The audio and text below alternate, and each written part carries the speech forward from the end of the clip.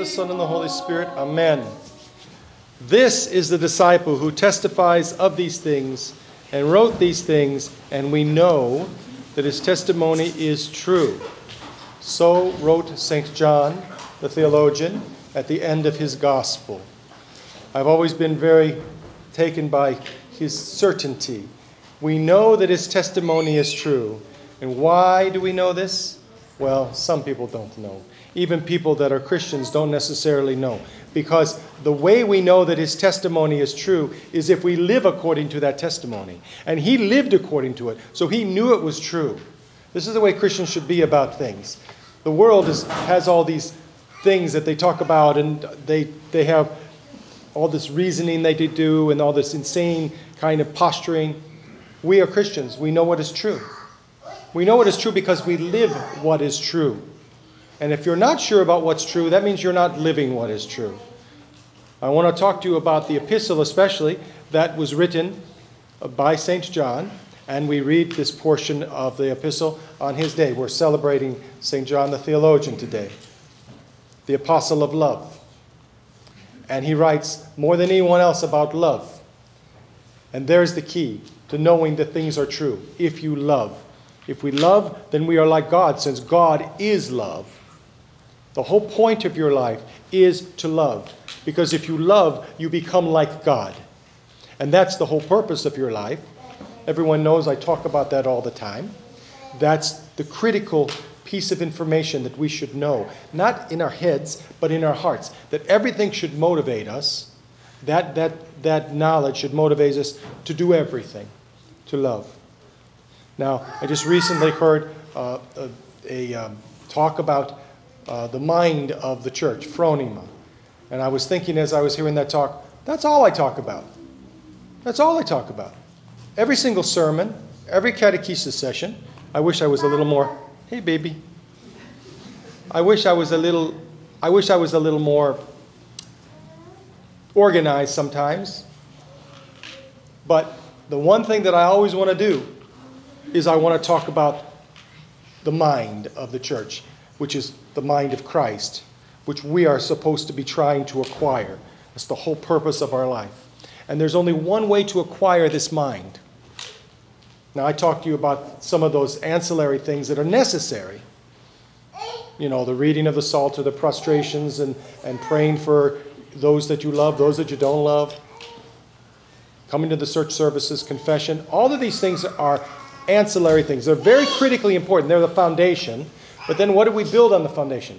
We build love upon the foundation because God is love. We even love them when they're crying.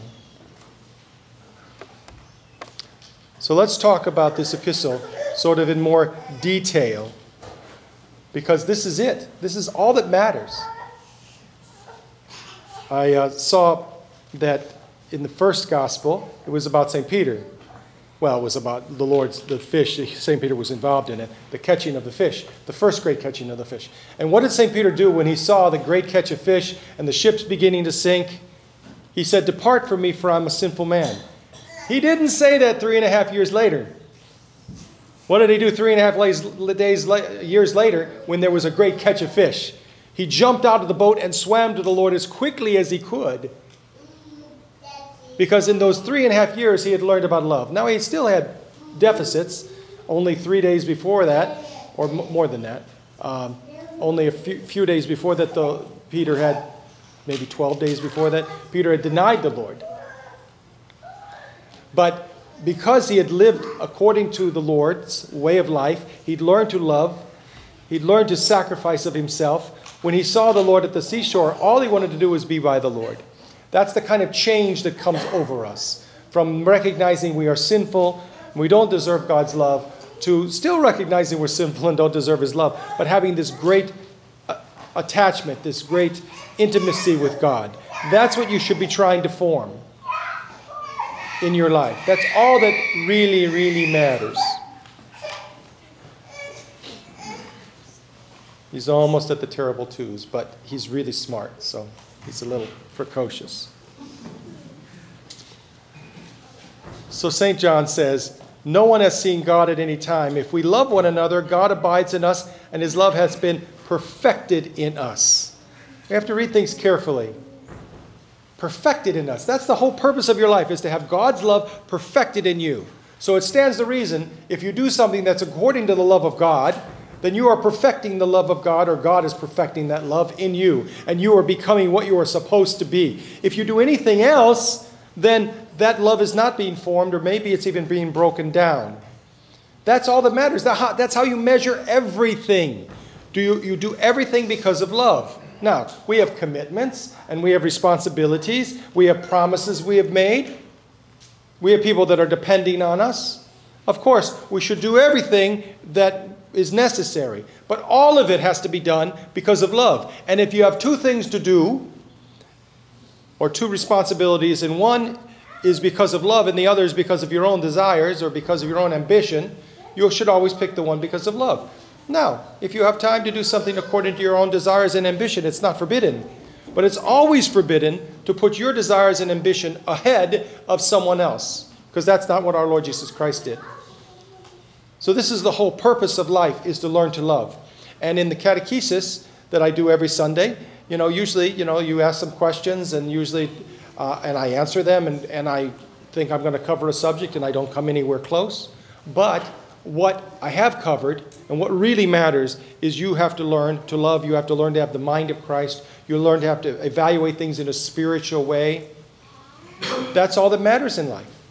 Now, perhaps you're going to memorize the Psalter. Perhaps you're going to have 3-hour rule of prayer in the morning and a 6-hour rule of prayer in the evening. Or perhaps you're just going to say some prayers and maybe not always pray as much as you think you should, and you're going to have all these books on your bookshelf, and you think, I haven't read that one, I've read half of that one, a third of that one, etc. When you move, you kind of go, oh, okay. Some of these books I haven't read very much of. Maybe that's going to happen to you. But the most important thing that you must do is love. That's it. The reason you must love is because God is love, and God's love is perfected in you, which means you're perfected, and the purpose of your life is fulfilled, which is to know God. You can't know love without loving. It's just not possible. I'm sure we've all experienced that. I've especially experienced that when I've seen people that have undergone abuse, or something else, especially in prison and elsewhere, everywhere. People don't know how to react to love because they haven't been loved, so they don't know how to love. So it's a mystery to them. Most of the time, people don't know that. They live according to a certain way, and they don't even know they're living according to that way. They don't know that they're living in a self-centered way. That's one of the reasons why I tell you, read the Gospels. If you read the Gospels over and over and again, you will see that there is a self-centered way and there's a way according to the Spirit, according to God. And you'll see those things contrasted all the time.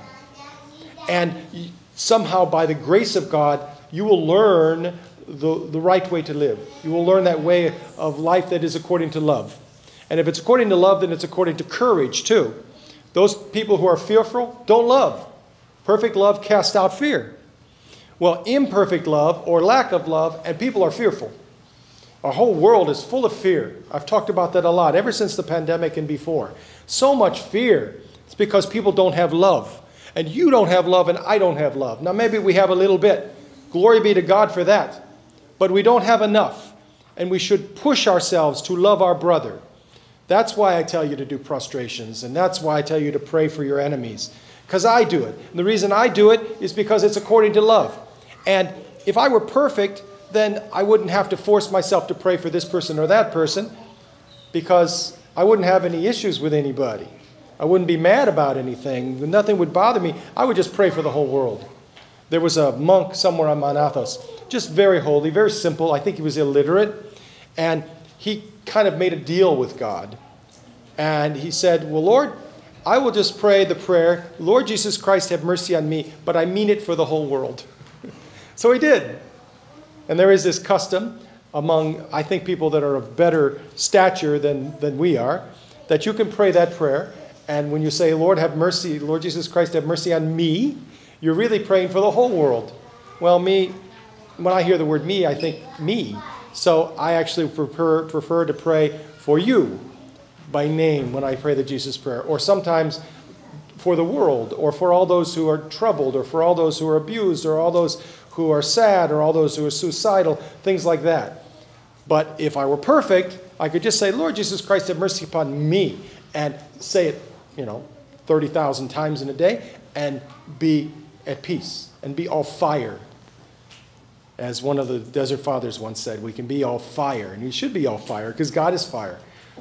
God is a consuming fire, the kind of fire that consumes all the sin, and the only thing left is God. So we have to learn to love, and we have to know that everything that you do every day is to be perfected in love. If you're doing something that doesn't perfect you in love, it's not the right thing to be doing. Now, by no means am I saying anything that you should take home and say, well, Father Seraphim said I should do things I should love. Well, that means, cutting the grass is not love, or doing the dishes, that's not love. Well, ask your wife if doing the dishes is love. She'll probably tell you it is. And cutting the grass is love too. And taking care of things is love. And giving people a phone call is love. And giving people a ride somewhere is love. Whatever. All of that is love, if it's done with the motivation of love. This is the way to live. This is the most powerful way to live. I don't care if you got sins. I remember he's in Romania now. He's probably a Hira monk. His name was Adrian. He was in our church for some period of time. And I would say, don't be afraid of sin. Be afraid of not repenting from sin. And he didn't like that. He said, no, Father, you should tell people to be afraid of sin. Well, I'm doubling down. Don't be afraid of sin. Be afraid of not repenting of sin. Don't be afraid of sin. Be afraid of not loving. Because if you love, it conquers everything. Now, I'm not telling you that you should say, oh, that sin's no big deal. No, a person who loves doesn't say that. A person who loves God is concerned about everything, every detail.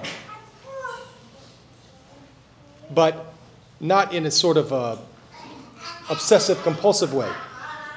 We should be concerned with having the love of God flow through us to others. And then we are being perfected. Now, all of your problems, all of them, are because you don't love enough. Every single one of them. Because if we love, then God is perfected in our love is perfected by God in our heart. There's only God. And if there's only God, there is no sadness. There is no suffering. Now, there might be physical suffering. There might be financial, and etc. I'm not saying that we don't have those things happen, but those are just human stuff. And that's all going to go away. But the real suffering that a person has in their heart is when there's some pieces missing. You know about that. Every single one of us knows about that. When there's stuff missing in your heart. When there's the dark feeling you have. The feeling of being at loose ends. That angry feeling or the jealous feeling or a lustful feeling. And all that stuff that's in your heart. All the garbage that's in there. That's the greatest suffering. A person could be in prison with their feet in stocks. But if they have the love of God in their heart, they are at peace. Their feet hurt, but they are at peace. This is what we should be pursuing. So everything you do in life should be based upon this. Now, I try to do it. I don't succeed very well, but I try to do it, and I try to teach it because it's the only thing that matters. Because God is love, and we are to become like God. Let's drill down a little bit and see how he speaks about these things. You should read the Epistle of John. The first epistle. Second and the third, they're okay. I mean, they're fine. But, I'm sorry, that's just my opinion. They're great. I mean, they're scripture. But come on, the first epistle of John, it is golden. Every word in it is like a pearl, a golden pearl, I guess. It's beautiful. So you should read it a dozen times a year. Maybe we should read it every month. What do you think? If we read the Epistle of John, first Epistle of John, every month, that's like 30 minutes of your life every month. Time well spent. Or if you read slowly, maybe an hour. So he says, I repeat, no one has seen God at any time. If we love one another, God abides in us, and his love hath been perfected in us. And by this we know that we abide in him, and he in us, because he has given us of his Spirit. Now, he's speaking of something that maybe most of us don't even understand. By this we know that he's given us of his Spirit. Do you see his Spirit? Do you feel his Spirit? Well, you should. Maybe not see his Spirit, but you should feel the love of God within you. And how do you know that? You'll know the love of God within you if you love. If you live in a way that's not self-centered, but is outward to other people, where you give of yourself, then you have this earnest of the Holy Spirit. This knowledge that God is within you, and that things really do matter, and that no, life is not purposeless. Life is full of purpose. The purpose is to become like God, to become love. So you have that earnest of the Holy Spirit because you're living according to that Spirit. So he's saying something that is very advanced, actually. And most of us don't understand it. Or maybe we understand it with our head a little bit, like I explained it. But we can understand it with our hearts if we struggle to love. Regardless of whatever sins you got, whether you say a complete prayer rule or not, etc., etc. If you learn to love. And we have seen and testified that the Father has sent the Son as Savior of the world. Whoever confesses that Jesus is the Son of God, God abides in him, and he in God. Now this is in the context that we have his love perfected in us. So if we are confessing that Jesus is the Son of God, we are confessing everything about him. We are confessing that his way of life is the only way of life. Everything else is death. We want to be like him. To confess Jesus as the Son of God is to want to be like him, to want to emulate him, to follow him. Not just to know things about him and to say, well, you know, I can tell you why Arianism is wrong. Here it is, right in the creed, all that stuff. It's important stuff, but it's only important if in confessing the truths about God, the dogmatic truths about God, we're living according to those dogmatic truths. So we're living according to him being the Son of God. He came down to earth in order to heal us of our infirmities. And their great infirmity is that darkness of heart. Everybody should feel it. I've known people that I don't think feel darkness of heart, and I weep for them. I hope you're not among those people. You should know that your heart has darkness in it, but it can become light. A person who doesn't know about darkness in the heart, it doesn't become light. So that's why I love our prayers so much, and I talk about this a lot. Our prayers talk about darkness, but then they talk about light. They talk about our sin, but then they talk about not just forgiveness, but healing from sin. So he goes on and says, and we have known and believed that and we have known and believed the love that God has for us. When St. John says he knows something, that means he really knows it. And why does he know it? Because he lived according to love. How many things do you know? How many things do you really know for sure? You know them only if you've lived them. So when he says we have known, it means we have lived according to that which we say we know. And believe that the love of God, the love that God has for us. The love that God has for us is uncountable, immeasurable, cannot be imagined, cannot be understood. It is bigger than anything that you can conceive of, the love of God. I remember once hearing about some elder, and this is the thing about Orthodox stories. You hear a story and you don't know where it comes from. Maybe you take 3 or 4 stories and add them together accidentally, but it's still true. It's still true. Because this elder was confessing someone, and this person had a lot of problems in their life, a lot of sins. And the elder showed by the first 2 or 3 words that he said to him that he knew everything. He knew everything. And he felt like unworthy but loved, because the elder loved him, even though he knew everything about him, including some very deep, dark secrets. He knew everything, but he loved him anyway. And the love was so powerful that it really cleansed this person and gave them the impetus they needed to actually stop doing these sins. Because someone believed in him. Somebody loved him even though he had all these dark sins. He didn't even hide his sins from anybody. In fact, he couldn't even hide his sins from anybody. He couldn't even hide his sins if he tried, because the elder knew them without even him speaking. And yet he loved him. And that love consumed him. That love just completely surrounded him. Shall we say as a babe in the womb, perhaps. Or a babe at his mother's breast, feeling completely content and safe. And that is the love of God.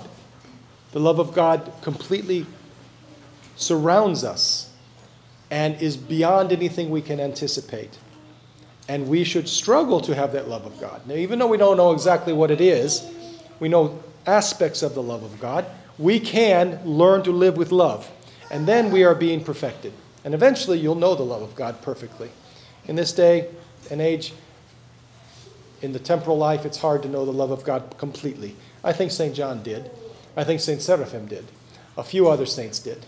But most people, even ones we call saints, still had things to learn when they died. That's the way it's going to be with us. Because we're all just pluggers. But God's going to help us. So, he goes on to say, love has been perfected among us in this. Now he's giving the evidence now that your love is perfected. That we may have boldness in the day of judgment, because as he is, so we are in the world. You should take that as an instruction manual right there. First of all, he's telling you what it's going to be like in the next life. We're not there yet. We still have fear. We still have fear of death, fear of sickness, fear of persecution, fear, all kinds of fears. And if you abide in God, God is love, and there is no fear in love. And God's love is perfected in us. And what happens if you're having love perfected? We have boldness in the day of judgment. So that's what's going to happen. Then he tells us how to make it happen. Because as he is, so are we in this world. That is the instruction manual. That's the one thing you need to know. If that was on a slip of paper and was put into a bottle and came to some deserted island where someone had not known anything about Christ, if he read that and followed it, he would be saved. As he is, so are we in this world. So we see how the Lord was in the world and is in the world. We know that God is love. We know that God is purity and knowledge and wisdom and all these things. So we are to try to be those things. And perhaps you say, well, I can't figure that out. Well, no, you can't, but God can. So as he is, so are we. That's the way to live. That's the Christian life. When I was first learning about orthodoxy, I got some books, and this is when I was inquiring about orthodoxy. I got a book from someone that will remain nameless, a very famous theologian. And I read it, and I thought, this sounds just like my Roman Catholic Catechism. Now, it was different words and dressed up in different ways, but it was dead to me. It was dead to me because it was stuff you have to do and stuff you should think. And, we have these things that we believe and these things we don't believe and all this stuff. And he didn't talk about what I'm talking about now. Really, you could write a book. It could be one page, And you could, if it was $1,000, it would be worth it. And it would be, as he is, so are we in the world. That's the way to live. To struggle to be like God. And he will help you to be like him because he knows how he is. He knows how to help you be like he is. This is the purpose of your life. This is everything. So we all got stuff going on. Every day I have so many things I can't finish and so many pressures and so many of this and so many of that. And sometimes, you get in the swamp and you forget what you were going to do because there's alligators and snakes in there. But really, what are you supposed to do? You're supposed to clean up the swamp inside your heart. And because as you're cleaning up that swamp in your heart, well, what are you doing? You're loving others. And you're doing the best you can. And when you can't do something in a physical way, then you're certainly praying for them every day and doing prostrations for them. This is your calling card. As he is, so are we in the world. That is what it means to be a Christian. I have this thing where I kind of have all these ways that we can describe salvation. My favorite one is John 17:3. And this is eternal life, that we may know him, that we know God and Jesus Christ whom he has sent, right? Now I just forgot it.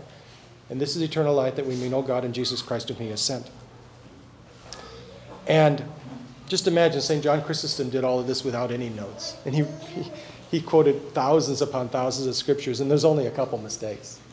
I make a mistake every day. So, this is the way of life. This is another way of life. This is another way to describe salvation. To try to be like God. What a privilege it is to be like God. The one who created the universe. The one who is perfect and holy, knows all things, has no sin, is all-powerful against sin. We're trying to be like him. Is that ostentatious? I mean, it would be ostentatious for me to try to be like, I don't know, some great basketball player because I can't jump very high. But it's not ostentatious to try to be like God who made everything, because he wants you to do that. So this is salvation, to struggle to be like God, to be as he is. And remember that as God is how he always was. Now we change. We go back and forth with the wind and with the waves. But God is. That's all. He is. That's how love is. Could you imagine, just for a moment, let's just try to for a second, to have such love within us that we're not changed in our demeanor towards somebody, no matter whether they curse at us or whether they praise us, whether they do good to us or do evil to us, that our demeanor doesn't change, that we just love. Well, God is, and that's how he loves us, without change. Now, he might discipline us and other such things, but his demeanor to us never changes. By the way, the West didn't understand that. Probably the greatest heresy of the West is that somehow God did something with his Son so that he would change his demeanor towards us. What a terrible blasphemy. That somehow God would reconcile himself to us. God doesn't need to be reconciled to us. God has never been unreconciled. God is, and he loves. We need to be reconciled to God. And that's what happened on the cross. And that's what happened in Jesus' life. And that's what happens in your daily life. To be more reconciled to God by changing to become like him. So just imagine to be loving someone without change.